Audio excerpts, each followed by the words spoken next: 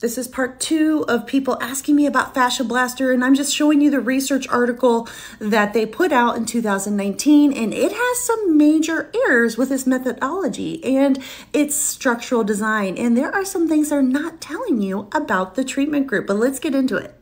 So they're showing you the results, they're showing you the conclusion, but look deeper into the actual study, not the snippets. Ah, yes, the protocol. So they had 33 subjects in the actual Fascia Blaster group. They did, thank goodness, have a control group, but they were instructing people to do the Fascia Blaster. Subjects were instructed on FMT by a trained technician immediately following their initial measurements.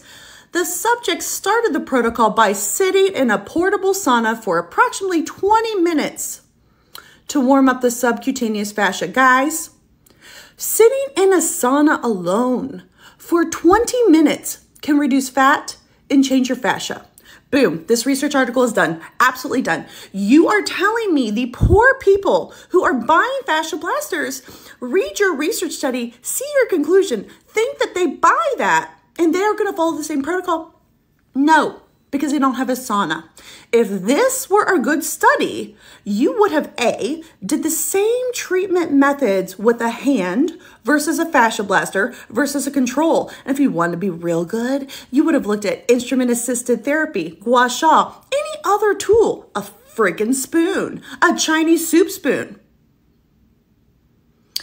You can make research say anything. You can manipulate the factors. But when you put people in a sauna prior to using a fascia tool, flaws.